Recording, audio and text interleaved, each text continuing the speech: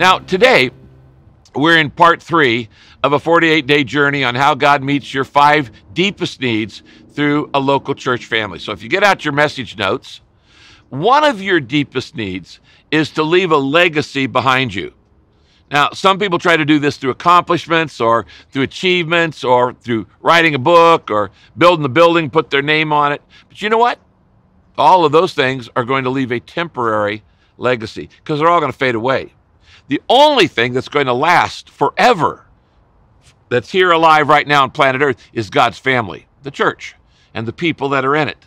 So if you really want to leave a lasting legacy, if you really want to make an eternal impact, the greatest thing you can do is bring somebody else into God's family with you.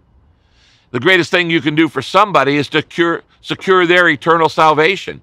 Because when you do that, guess what? That person will thank you for the entire rest of eternity. I'm in heaven because of you. There's no greater legacy than bringing somebody into the family of God. So today, what we're going to do is we're going to look at sharing your hope with others. One of the 5 purposes of God for his church and for your life. And Jesus has a lot to say about this. In fact, he talked about it over and over and over. So let's begin with me pointing out just maybe 4 of the many, many statements of Jesus about sharing your hope with other people. That's talking about Christ to people who don't know Jesus yet, who haven't began that friendship.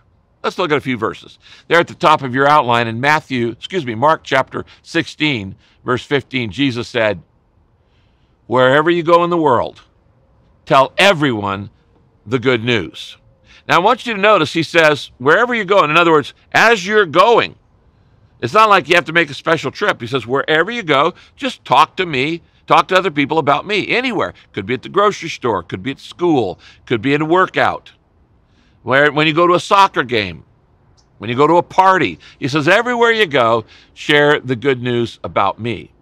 Then, Jesus says in Acts chapter 1, verse 8, he says, you will be my witnesses. Now, I want you to circle that word, witnesses.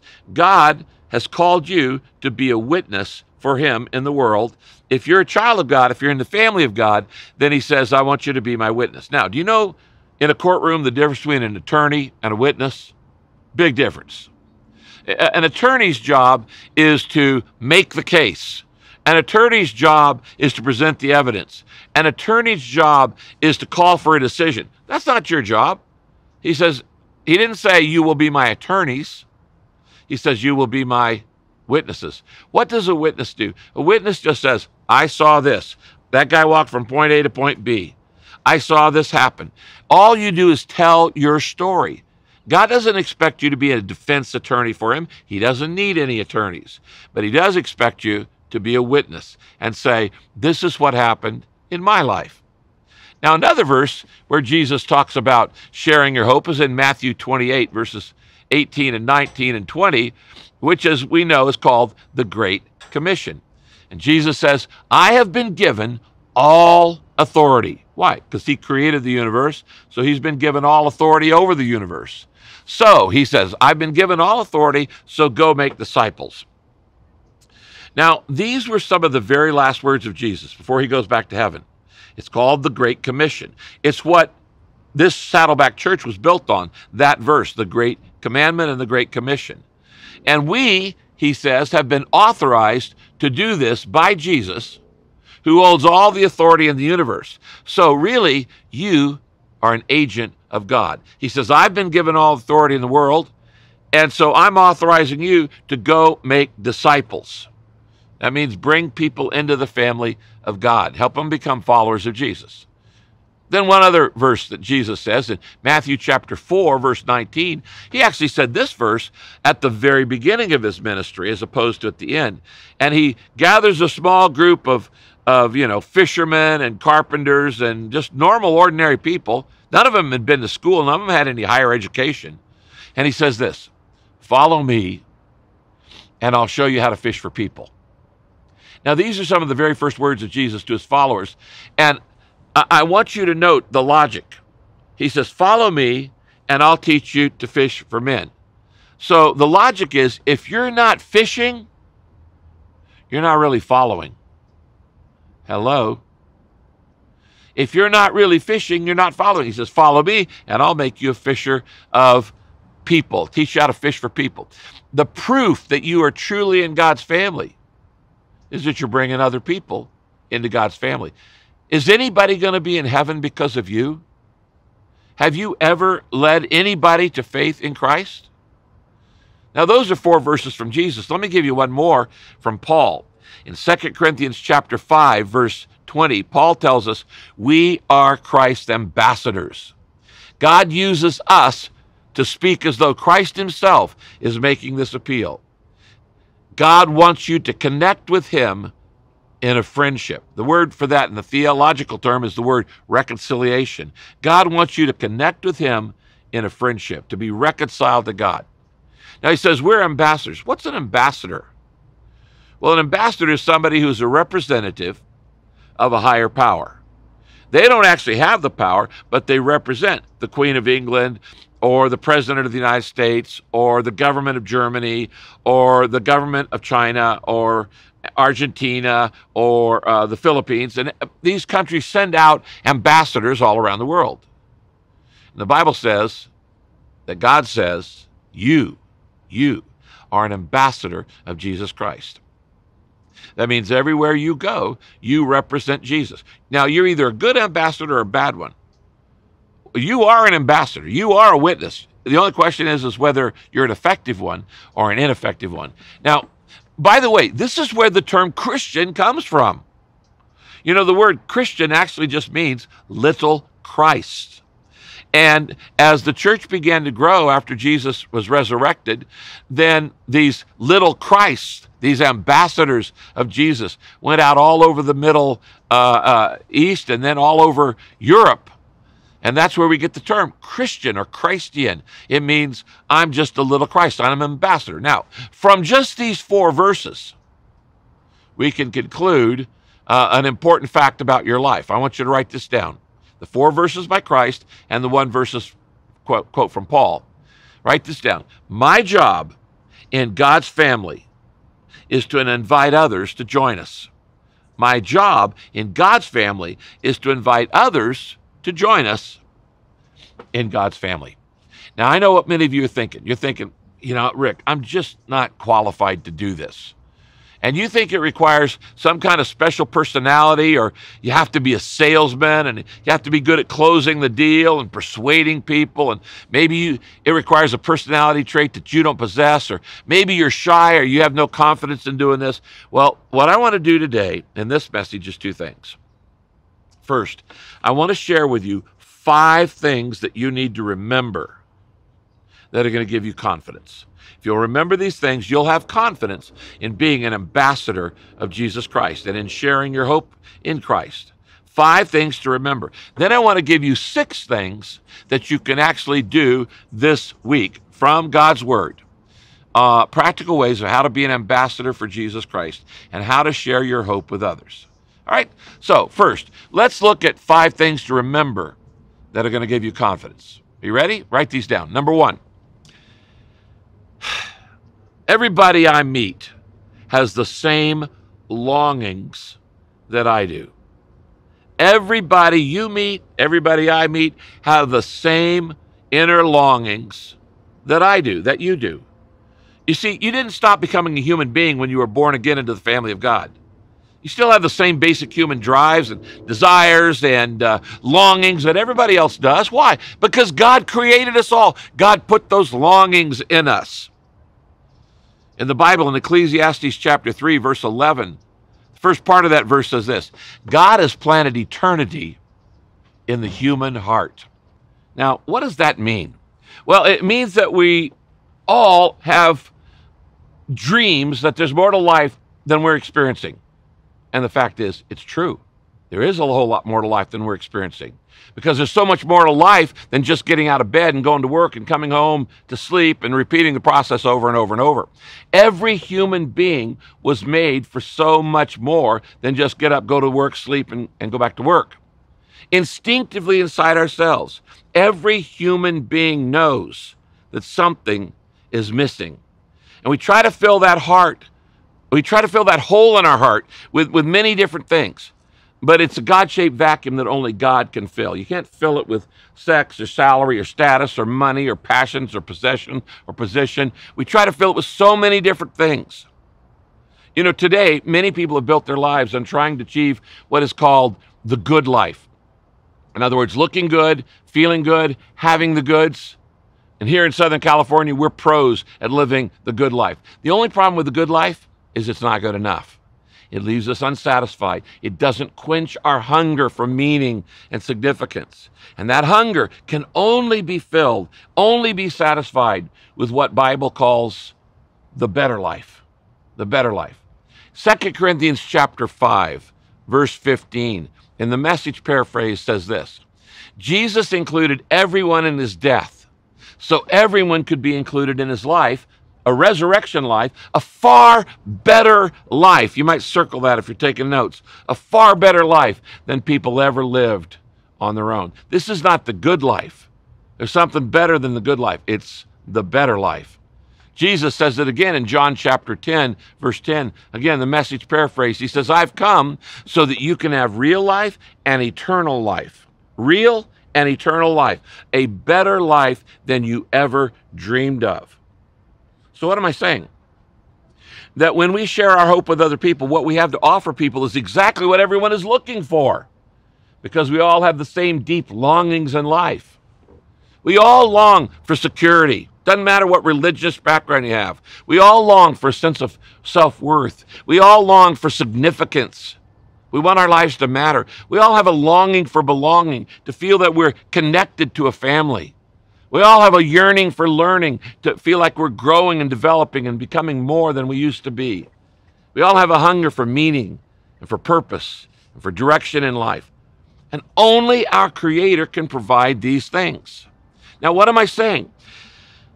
That what we're offering to people is what everybody's looking for. We all have the same basic longings. Now, not only does everybody you meet have the same longings that you do, number two, everybody has the same questions. Everybody that you meet, whether they're a believer or non-believer, have the exact same questions that you do. In Ecclesiastes chapter 3, verse 11, the Bible in this part says this: none of us can ever fully understand all God has done.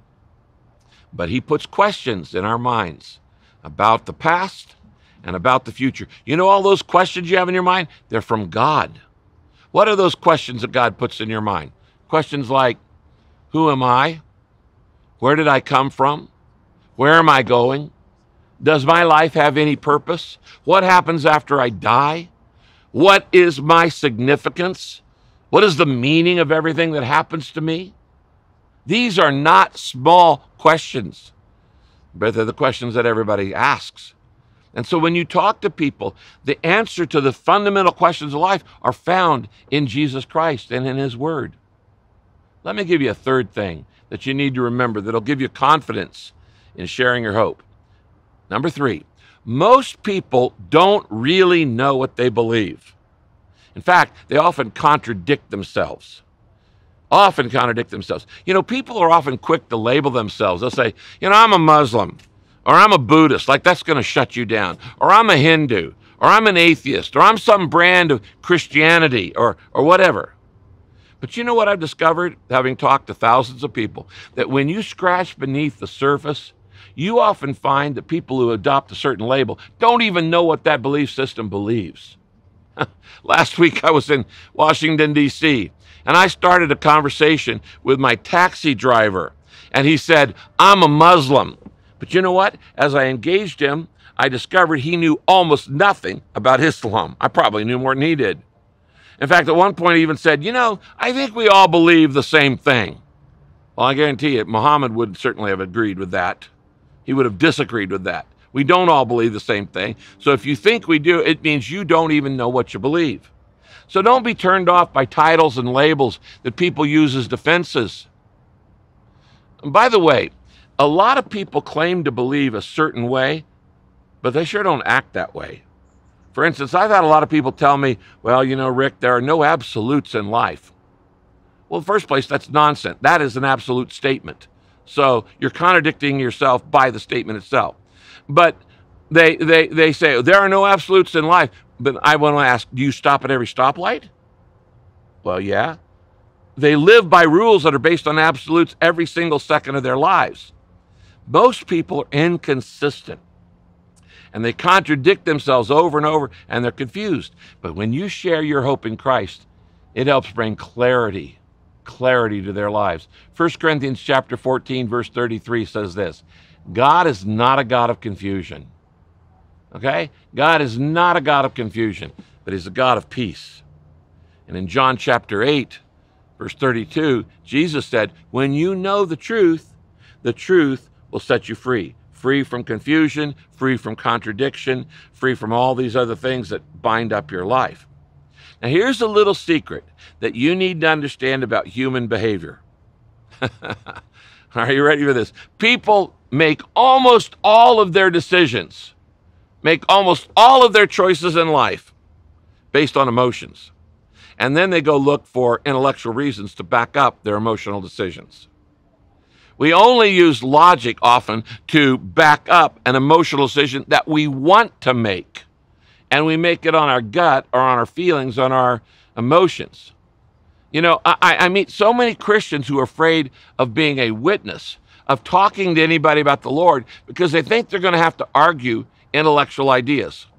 When the truth is, most intellectuals are making their decisions based on emotions and feeling. And anyone can deal with emotions and can deal with feelings. You don't have to be an intellectual to do that.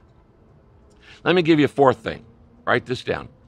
Anyone can be saved if I listen for the key to their heart. Anyone can be saved if I listen for the key to their heart. And that key is their unmet need or hidden hurt. Their unmet need or hidden hurt. You know, in Romans chapter 3, verse 23, it says this: everyone falls short of God's glorious ideal. What does that mean? Well, what it means is that I don't measure up to my own standards, much less God's perfect standards. And it means that we all have habits, and we all have hurts, and we all have hang-ups, and we all live in a broken world. We all fall short of God's glorious ideals. So guess what? We all have hurts and habits and, you know, things in our lives that are secret that we don't want other people to know about. You can discern these things by listening to what is the deepest hurt in a person's heart. And if you discern that, guess what? You've just discovered how to lead them to Jesus. Now, listen to this. There's only one way to God the Father, and that is through Jesus Christ. Jesus said, I am the way, the truth, and the life. No one comes to the Father but by me. But there are many reasons and many ways that people come to Jesus. Did you hear that? There's only one way to God the Father. That's through Jesus. But there are many reasons that people come to Jesus. Some people came to Jesus for a miracle. Some came to Jesus because of a question. Some came out of loneliness. And the same is true today. Some people come with questions and loneliness. Some people come out of guilt and shame. Other people come to Christ because they're afraid. They're going through a fearful experience. Some people are looking for purpose. Some people have a physical need that draws them to God. Others have an emotional need that draws them to God. Others have a relational crisis or a financial crisis. There are thousands of different reasons people turn to God. Stress and pain and suffering all have a way of getting our attention. Now, if you really want to reach somebody for the Lord, you find their felt need or their hidden hurt, their unmet need, and you'll find that this is the key to opening up the conversation. That means you're going to have to listen. Number 5. Fifth thing you need to remember, and this is going to give you confidence. Remember this: people have excuses, but we have God's Holy Spirit and the truth. They only have excuses. They only have, their excuses, but we have God's Holy Spirit in us, and we have the truth. And in that matchup, the Holy Spirit and the truth are always going to win eventually. You see, you're not alone when you share your hope in Christ. God is with you. And the Holy Spirit is working in that other person's heart while you're talking. They've only got themselves. You've got you and God's Holy Spirit. That should give you a lot of confidence. 2 Timothy 1, 7 and 8 in the Living Bible says this: the Holy Spirit, God's gift to you, does not want you to be afraid of people. He doesn't want you to be afraid of people, but he wants you to be wise and strong and to love them and enjoy being with them. And if you will stir up this inner power, God's power inside you, his Holy Spirit, you will never be afraid to tell others about our Lord. That's 2 Timothy. You'll never be afraid to tell others about the Lord if you realize the Holy Spirit's power and God's truth is in you. You know, another verse that deals with this is in Luke chapter 21. In verses 13 to 15, contemporary English version, Jesus says this. He's talking to his followers. This will be your chance to tell others about your faith. But don't worry about what you'll say to defend yourselves. I will give you the wisdom to know what to say. So many times we get anticipatory fear. We think, I don't know what to say to that person at the office. I don't know what to say to that person, that soccer mom, or that neighbor. Well, God says, I will tell you what to say when you need it. And you'll find that God does it in such an amazing way. Now, how do I share my hope? Let me give you some practical steps. I'll give you 6 practical steps, okay? How do you share your hope? Number 1, real simple. Write it down. Live it. Live it. Live your hope. Live a life of hope. Long before you ever talk about it, just live it. 1 Peter chapter 2, verse 12 says this, live such good lives among your unbelieving neighbors that they see, circle that they see the good things in you, the good things you do, and then they will honor God by believing. Live in such a good way in front of your unbelieving neighbors. They see the good things you do, and they will honor God by believing. What does that verse teach us? That you need to be an audio-visual believer. You got to both walk the walk and talk the talk. You got to be audio and you got to be visual. You've got to live it in front of others. I told my staff the other day, talking about our culture, if they like what they see, they will listen to what we say. If they like what they see, they will listen to what we say. So we start by sharing hope by simply living hopeful lives. Now, this involves a lot of times just being nice to people. Why? Because you cannot win your enemies to Christ. You can only win your friends. They've got to become your friends before they can become Christ's friends. See, before people say, is Jesus real? They want to know, are you real? Before they want to know, is the Bible legitimate? Can it be trusted? They want to know, are you legitimate? Can you be trusted? Before they want to know, is everything that the Scripture teaches credible? They want to know, are you credible? So it just starts by being nice to people, building bridges of friendship. Outreach, evangelism, witnessing is simply you build a bridge of love between your heart and theirs, and Jesus walks across. That's why Romans 12, verse 13 says this, 2 words, practice hospitality. Romans 12:13, practice hospitality. What is hospitality? Well, it's just making people feel welcomed and wanted. It means living your life in such a way you invite them into your home. You share meals with them. You have a barbecue with them. You go to a game with them. You live your life with them. I could give you so many illustrations. Do you know that in the first 2 years of Saddleback Church, every Tuesday and every Thursday, we had people in our homes for 2 years. Kay cooked the same meal every week, so we didn't have to worry about what to buy or the planning. It was all about having people in our home, showing hospitality. And in the first 2 years of this church, every single person who came to this church was invited to my home. And we did it for 2 years. Every single person got invited to a meal. This church was built on hospitality. The A in Saddleback's name, which is now All Nation Congregation, used to be Atmosphere of Acceptance, which is the hospitality point of our values. Why? Because we didn't have an H in the word Saddleback. So we called it Atmosphere of Acceptance. So you've got to live a life of hospitality and love in front of people, and a life of hope. Then number 2, after you live it, learn it.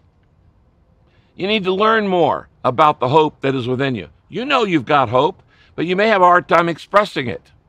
1 Peter chapter 3, verse 15 says this, always be ready to answer anyone who asks you, to explain the reason for the hope that you have. but do it with gentleness and respect. Did you know that never in the Bible are you told to share your faith? The Bible says share your hope.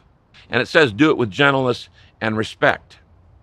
Now, how in the world can I learn to be ready? It says always be ready. You need to be ready when people ask you a question. Why do you live the way you do? And they see something different in your life. They see the hope in you. You need to learn how to discover your life message and your life mission. God wants to communicate something through you to the world that only you can communicate.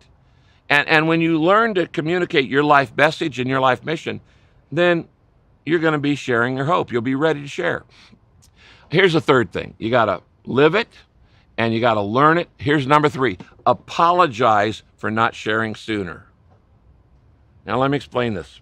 What do you mean by that? Apologize for not explaining sooner. Okay, picture this in your mind. Do you have people in your life who are not believers, and you've known them for a long, long time, maybe 5 years, 10 years, maybe even 20 years. You may have lived next to a neighbor forever, and you've never talked to them about the Lord. And now you're kind of embarrassed because you've been neighbors so long and you've never talked to them about it, and now you feel awkward about bringing it up. How do you break the ice in talking to somebody about the Lord that you've known for some time and have never talked to them about it? Just apologize. Now, here's how I would do it. You go, let's say you got a next door neighbor you've never talked to about the Lord, never invited him to church, and you go to him and you say, let's say his name's Joe. You say, Joe, I need to apologize to you. Now, that's going to get their attention right off the bat. Okay, what have you done wrong? I need to apologize. And they said, well, what? Sure, yeah, well, whatever. What do you need to apologize for? Well, friends don't keep secrets from friends. And I consider you to be a close friend. You're a good friend. You've been a good neighbor for many years. And I've never talked to you about the most important thing in my life. And I'm really sorry. I'm embarrassed about it. Because honestly, I kind of thought that if I shared it with you, you'd think I was a nut or a kook or some goofy person. And I really thought that maybe you'd think less of me. And I know that's dumb. And I'm sorry. I should have thought more of our friendship. It's stronger than that. I know that. And so I ask you to forgive me. Now the guy's dying to hear what you're going to say. And you say, you know what? I just need to tell you that the most important thing in my life is my friendship with God. I've learned how to have a relationship with God. And I'd love sometime to talk to you about it and tell you about it. Well, now you've just opened the door. So apology evangelism is the way you start with somebody you haven't talked to in a long time. Proverbs chapter 12, verse 26. It's a very difficult verse to translate. If you read it in different translations, it's all different ways. But I think that today's English version gets the closest to the original meaning of the Hebrew. And Proverbs 12:26 says this in the TEV. The righteous person is a guide to his friends. The righteous person is a guide to his friends. And what you want to do, if you're friends with somebody, you want to guide them in the right way. You care enough about them. You want them to spend an eternity in heaven with you. You don't want to be separated from them from eternity. And a righteous person is a guide to his friends. Another verse, Proverbs 17:17 says, friends always show their love. And the most loving thing you can do is to show somebody how they can have their past forgiven, get a purpose for living, and get a home in heaven by opening their heart to the grace of God. Friends always show their love. It's unloving to not tell people the good news. All right? Let me give you a fourth thing you can do. You can practice this week. You learn it and you live it and you apologize for not talking about it. Number 4, listen first. Listen first. And by the way, ask questions. Write that down too. Listen first and ask questions. You will always bring more people to Christ by listening to them than by talking to them.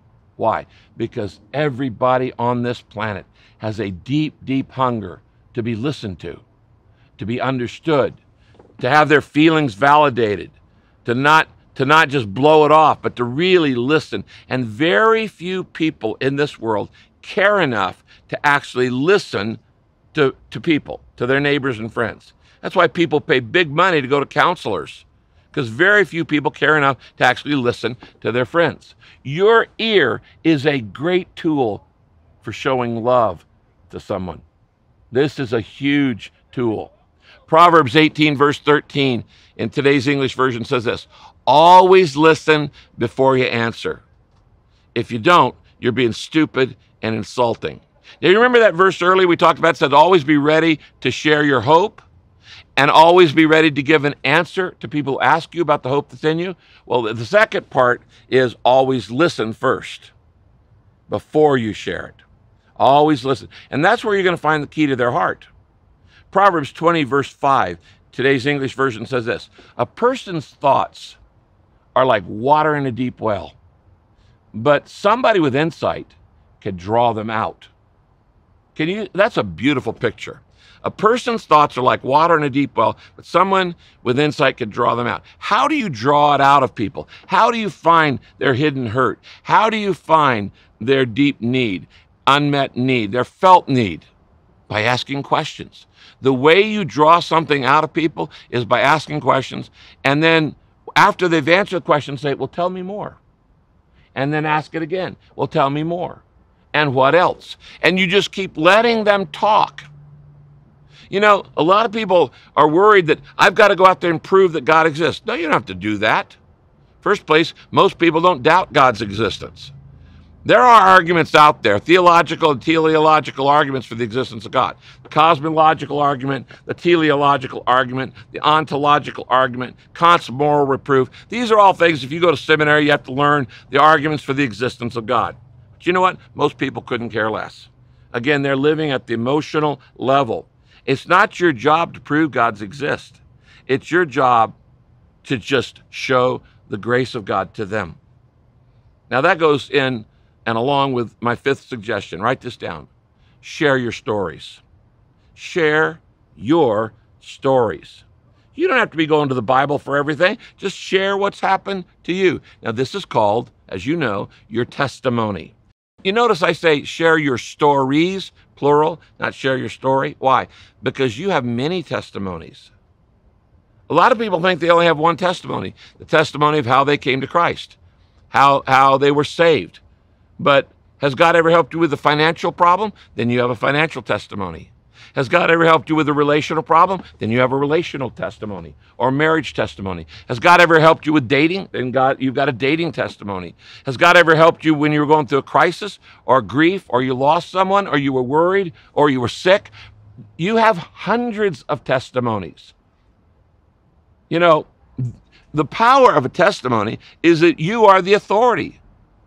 You're not pointing to anybody else. There's people in today's age who go, well, you said it. You are the authority on your life. Nobody's a better authority on your life than you. Now, the Bible, of course, is filled with testimonies of people.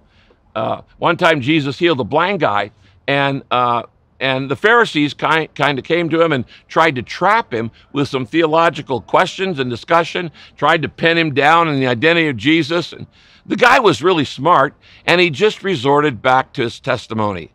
And he did that because when you have a testimony, you're the authority on it. And in John chapter 9, verse 25, when they come and say, who do you think Jesus is? He goes, well, you know what? I don't know what you're going to argue about, but I do know this. I was blind, but now I can see. That's a testimony. You have lots of I was blind, but now I can see testimonies about parenting, about dieting, about sleeping well, about dealing with stress, about dealing with pressure, and all the other things in your life. You have hundreds of testimonies. Finally, let me give you one more suggestion. Number 6, bring them to worship. This is one of the best ways that you can share your hope with people who are struggling without hope. Did you know that studies show that people come to Christ quicker when they do it in the context of a larger group of people rather than just by one-on-one? So when you talk to your neighbor, your friend, your coworker about the Lord, but then you bring them to church and they walk into a service and they see a lot of other people, hundreds of people, or maybe even thousands, who believe the same thing, that's called a corporate witness and has enormous emotional and spiritual power. And when people come and see other people together, believing the same thing, it adds credibility to what you have shared with your friend. And your friend thinks, he looks around and goes, wow, there are a lot of people here who believe this. They couldn't all be crazy. I mean, they might doubt you, but they couldn't all be crazy. This is why Jesus wants us to bring people into his church family and actually bring them to worship services. In Luke chapter 14, verse 23, Jesus said this, go into the streets and everywhere else and invite anyone you find to come with you so that my house will be full. Notice that God wants a full house. He wants a full house. He wants everybody saved. When was the last time you invited somebody to church? Care enough to bring somebody with you next weekend. You know, when you do that, you're going to see church from a whole different perspective when you sit next to somebody who's never been in a service before. And you see all of the things go, now I get why we do this. Now I see why we do this at Saddleback. And I have seen the reality of Psalm 40, verse 3 happen thousands and thousands of times at Saddleback Church when people brought their friends to church. Psalm 40, verse 3 says this, many people will see this, what? The service of worship. And they will worship him. Then they will trust the Lord. Notice that worship leads to outreach. Worship leads to conversion. Then they will trust the Lord. When people who don't yet have a friendship with God watch believers give thanks to God, like in singing, it is a powerful witness. And this is why the first church in Jerusalem actually grew to over 100,000 members in less than 20 years. Because the worship was there and everybody was bringing their friends to the temple.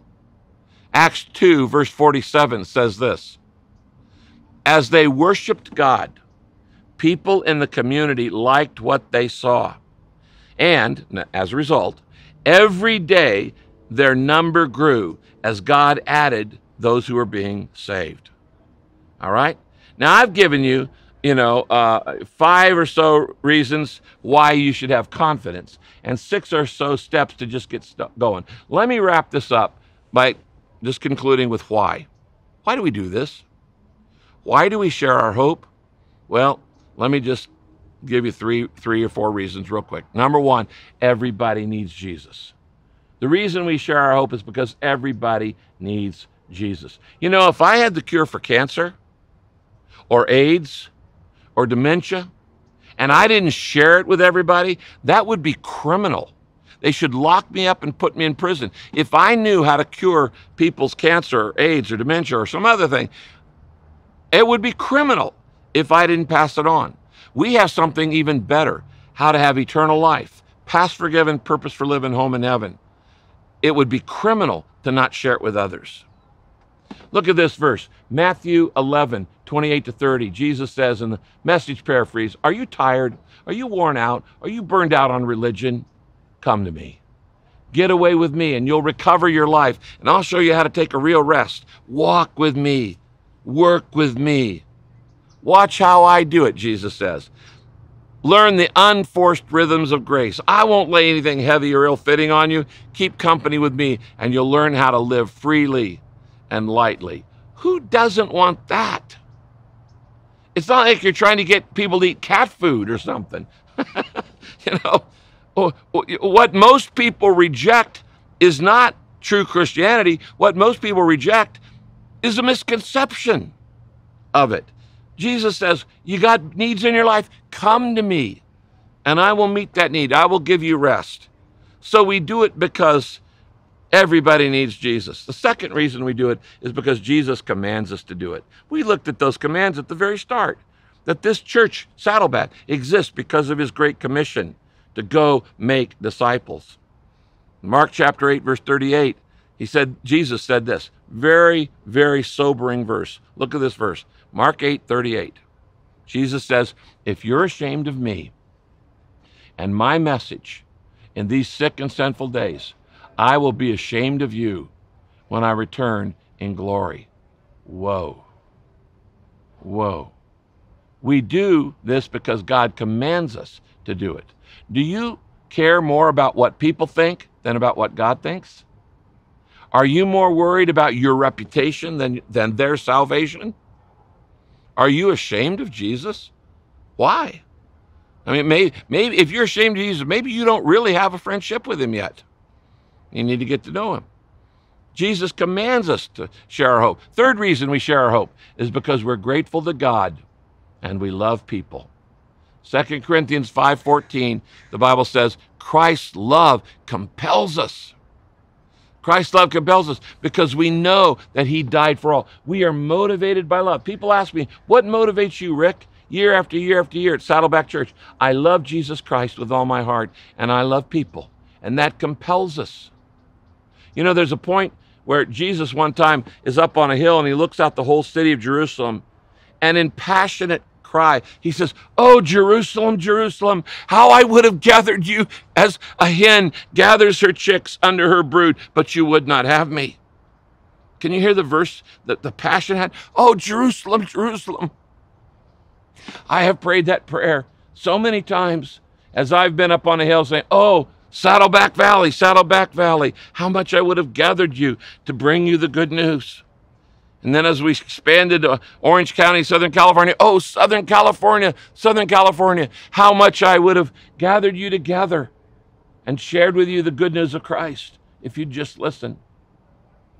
And now with campuses around the world, I say, "Oh, world, how I plead and beg for you to listen to the good news of Jesus Christ."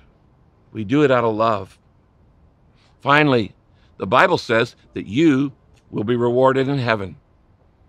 That when you share your hope with others, you will be rewarded in heaven.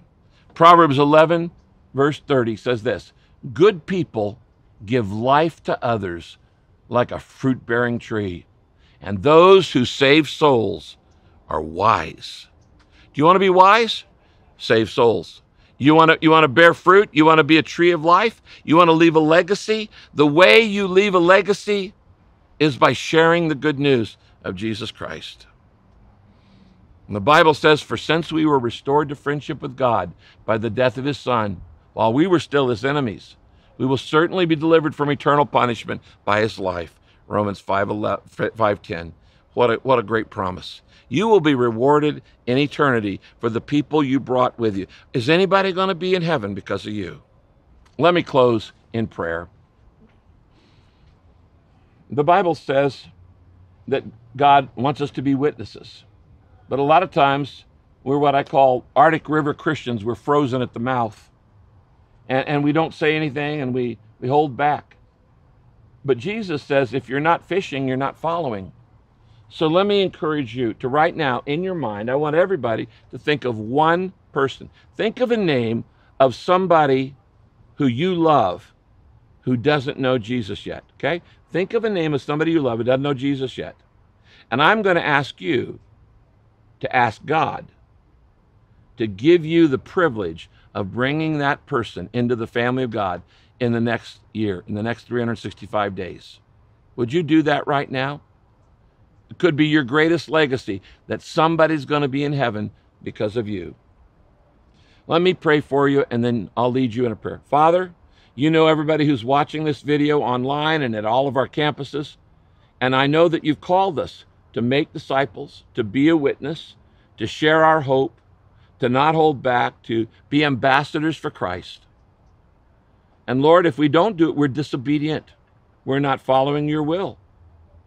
And so I pray that this message today will motivate each of us to get serious about the people in our lives that we love who still don't know you. Neighbors, friends, co-workers, people we meet in social settings. Now you pray. Say, "Dear God, I want you to use me to bring somebody to you." Just pray that. Say, "Dear God, I want you to use me to bring somebody to you in the next year. Help me to remember that your Holy Spirit is with me and I have the truth and they just have excuses. Help me to remember that everybody has the same longings and the same questions and that you are the answer to those and that everybody needs Jesus. Give me the love that I need to care enough to share your good news with those around me, to invite people to church, to share a word of testimony, to share how you've changed my life, and maybe even to apologize to someone that I haven't talked to about it that I've known for a long time. And I humbly ask for your help this week in Jesus' name. Amen.